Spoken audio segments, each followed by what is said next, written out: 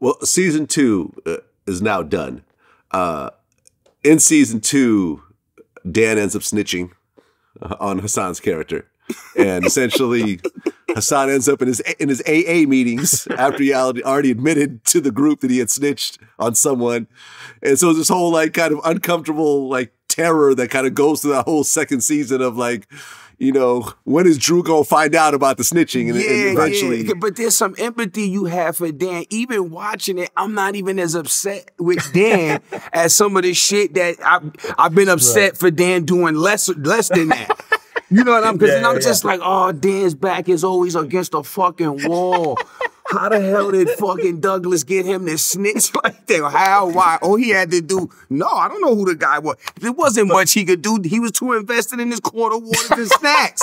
Like, all you had to do, you could have threw him way off and said, well, how are those taken? You could have made any other reference to get him off your case, because I was rooting for Dan and that scene so bad. But that's cool. That's cool that you felt that way, because I'm looking at that scene, which is a tough scene to figure out how to do it, how to like break down, because it's a shitty thing my character does, but also a big thing we're thinking about is like, how do we flip a lot of the stuff in the second season what's from the first season? Recourse and all this kind right, of shit. because the first season, Kevin is dealing with the stress of Drew, and then my character is like, well, why don't you call the cops? Why don't you call the cops? And leave Kevin him alone. doesn't do it. Avoid him. He doesn't do it, and then everything blows up. Yeah. And so this season, it's like, okay, if we went the other way, what would happen? Well, everything would blow up. And so it just happens in a different way. And there's something very fun about my character who's desperate to get back to normalcy and teach again and be back. But then once you get back in that institutional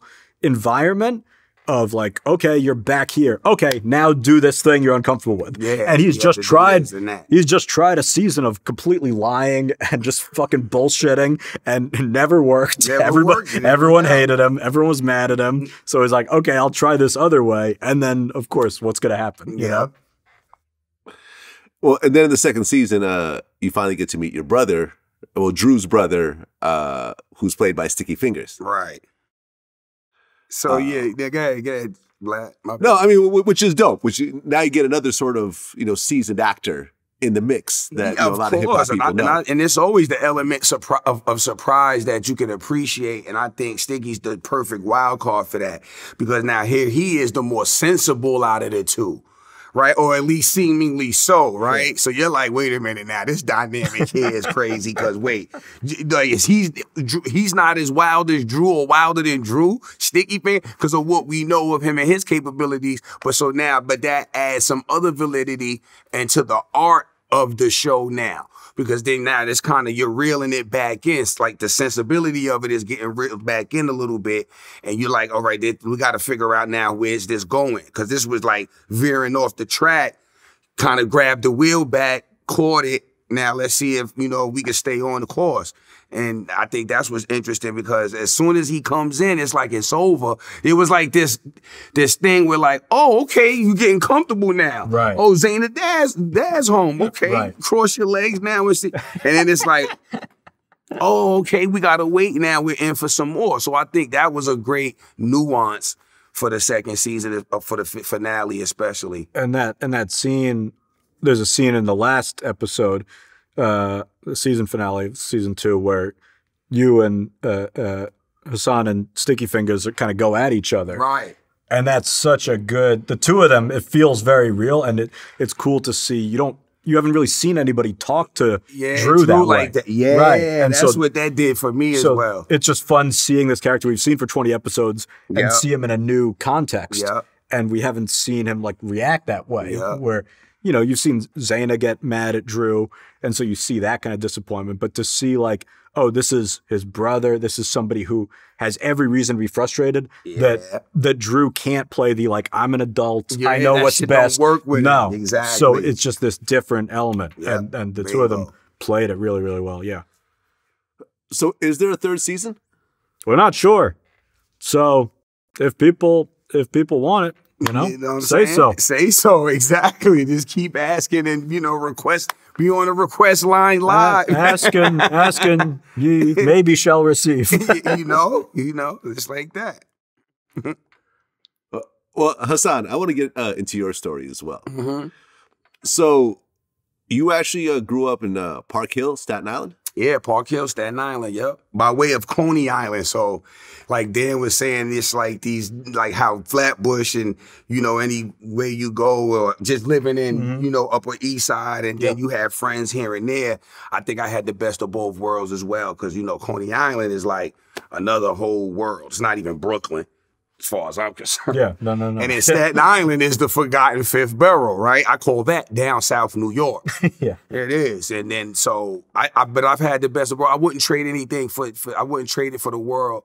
Cause you know, I went to school in Staten Island. I spent my weekends in Coney Island. So there was that, you know, that Staten Island, Brooklyn boy. Like, you know, everybody knew that on Staten Island I was from Brooklyn because I was always, my family was still there. But my immediate family was in Staten Island. So that's the dynamic for me. So when Flatbush comes along, of course, I'm all in. I'm getting to work in my backyard. I don't think anybody can do this better than I can. So like, hence Dan saying, fuck that shit. I'm too good. Just put the Zoom call. He was right. You know, he was totally right. You know what I'm saying? I was like, I got this covered and smothered. But yeah, I'm a Staten Islander. That's right. Park Hill. Grew up with Meth, Ray, U-Guard, right? Because then Jizza and all of them dirty was from Brooklyn. They used to come over and hang out. But yeah, Park Hill, home of the Wu-Tang. Right. And I mean, I've interviewed a bunch of the Wu-Tang members before. I mean, what was it like? Because, you know, like you said, Staten Island is like the forgotten borough. And there really hasn't been any big stars to have come out of Staten Island until Wu-Tang, who became one of the biggest stars with, you know, the most famous logo in hip-hop. Yeah, I mean, so what was it like being in that and just seeing like that blow up?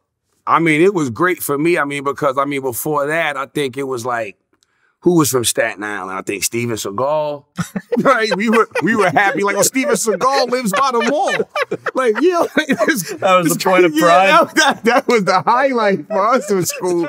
But you're right though, Vlad. Like, it was something special because I used to hang out outside and my cousin, you know, God rest his soul, his name was Ryan. They called him Each.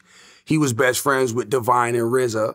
And I think when Meth came from Long Island, he introduced Method Man to RZA. And then they started off, you know, figuring out what it is they wanted to do with themselves, and rapping became the outcome. But I knew there was something special about Method Man for sure. And it was just something about him because he was a tree. He was tall as a tree, lanky, jovial, big kid. Meth's this big kid. You know what I mean? But he had something. And then him and U-Guard used to always rap at the Chinese restaurant around the corner from our building on Tarjee Street. And it would be U-Guard beatboxing or, you know, on the counter of the restaurant, and then Meth would be rapping. And then it's just the stuff he was saying and how he was saying it with this ashy-ass voice was just incredible. And then I was just like, and I know in my mind I was saying, if the rest of the world gets to hear this, they won't forget about us no more. Because we were outside just like, ain't nobody worried about what's going on out here. You know, but you're hearing about all the stuff in Harlem and Queens and Brooklyn. You hearing about all the players and the drug deal, you know, all that. And we had our fair share. We did. But it was still just because we were over that water, over that bridge. And it's a suburb, primarily it's a suburb, right? 7 out of 10 people there are Trump supporters. You know what I mean? Just to get the gist of what's going on. So yeah, that's what we were dealing with. A lot of racism, but not, you know, nothing to even like, not Mississippi burning racism, but enough that it was a taste on your tongue. I mean, shit, one of my childhood friends got ran over by a car coming from Rosebank. It was a neighborhood called Rosebank down the street from Park Hill. Now, you could walk. We used to cut through these woods to walk there. There was a school, PS13, we played at. Now, some of the kids went to school there from the neighborhood. I didn't. I went to PS11 in Stapleton. But there were always those racial, you know, tensions and stuff like that because the schools are in the suburbs. It's like we have our neighborhoods in the city, our neighborhoods, our projects, but we go to school in the suburbs. So we had to deal with that, and it became second nature. And I love where I'm from. It didn't turn me bitter. I saw it for what it was. It was like some people are gonna like you, some people ain't. Right. And that's just the way it is. Right. For whatever reason, whether you tall, short, black, white, or other. So I think that's why I say it was the best of both worlds growing up for me, because then I got to, you know, really ride that wave and that fine line. Like I could have 1 foot in, 1 foot out in a good way. You know what I'm saying? And I think that's what made me a survivor in Park Hill and in the rest of the city as well, because I could just blend in and adapt. You could go to the Coney Island Cyclone, yeah, or be close to Steven Seagal. Go, right. Either way. That's both worlds. You know what I'm saying? That either end of the spectrum, it was happening. So yeah, thank God for that. Well, you're going to high school, and I guess someone dared you to audition for Clockers? Yes, that is the story. So I was a football player, and then I was in this program at Port Richmond High School called Prism. Okay. Everybody thought it was prison, because if you say it, but it was Prism, P-R-I-S-M. So it was Port Richmond Institute of Science and Math. So my mother did everything in her soul and fiber to make sure I had the best education I could, because she knew that was nothing else for me to make it in life except have a good education. Young, black, you know, struggling, you got the odds against you, you know the story. All right, so you got to go out double, triple times as much as everybody else to get what you need, just to be on the even keel. Sure. And I was like, she always put that in me and understood that. So I went to school. I never cut class a day in my life. Never ditched or cut class a day in my life from kindergarten to 12th grade, because I was scared Francis would find out and I'd be dead. So she put that fear in my heart that kept me on easy street. Right. So, you know, I saw it. I excelled in school. That wasn't nothing. I played ball. I thought I was going to be a baller. But the dare fucked my ball career up. Because what happened was I got dared to go, right? So Ariana, there was this girl. She was so smart, and my boy Tristan was dating her. And she was like, all right, well, mister, I want to be on TV, because I guess that's all I ever expressed that I wanted to do with myself in life, besides the academics and the sports. She said, I dare you to go to this Clockers audition. Spike Lee's having an open call. And, you know, back then it was just a straight Xerox copy, black and white, no full color, nothing fancy.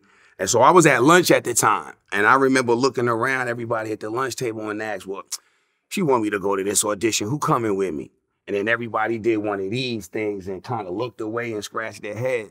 So I said, all right. I folded a piece of paper up. I put it in my back pocket. I went home. It was a weekend to audition, and it was raining. So I was bored. So I said, wait a minute, that thing's today. Jumped up, checked my pants pocket. Oh, I got time. Got on the Staten Island ferry, just like I did to come here. Got on the ferry, took the train up, and it was in Harlem, I believe, the school. I can't remember what school it was, and I went. Long story short, I got picked out of the audience. I went back to the audition. Aisha Coley was the casting director. She took my Polaroid, gave me this information sheet, where to go. And I went, and the rest is history. Now, 8 callbacks later, Spike had us work tooth and nail. I mean, 8 callbacks? 8 callbacks. Damn. And I didn't get the lead role because it was for Strike that was played by Mekhi Phifer. But they still made an offer. And I remember on the phone, because what happened was I came home and my dad was like, if you don't call them 40 acres and a mule people back, man, they been calling here all day. I was like, 40 acres and a mule? Oh, that's Spike Lee. So she's like, we fought hard. We wanted you for the lead role, Oz, but it didn't work out. But Spike still wants you to be in the film. And I'm like, hell yeah. This is the first movie you ever auditioned for? First movie I ever auditioned for, crazy. Man, at an open call. I got in there, principal character, principal role. We started the day after the 4th of July, the summer of 1994. And we wrapped like 2 days before school started. Right. So I didn't go to football camp that summer. Damn. My coach didn't start me for the first 3 games. Right. So whoever he did start in my position got hurt. I went in and ended up doing my thing. But all the little prospects, the football letters and stuff like that, my coach didn't help me fill out, get back to them and stuff like that. You know, the coach and the student, man, you got to walk them through the whole thing. I bet he's reached out since. Yeah, I bet like, I always knew you were a talent. And Coach Perich, man, you came from Madison too. You coached at Madison High School in Brooklyn, and you came to Staten Island, and you messed up my dreams, man, but I still made it. That's a Michael Jordan Hall of Fame speech. Where you fly the high school coach there and be like, you fucked up. You fucked up. Not me, you did.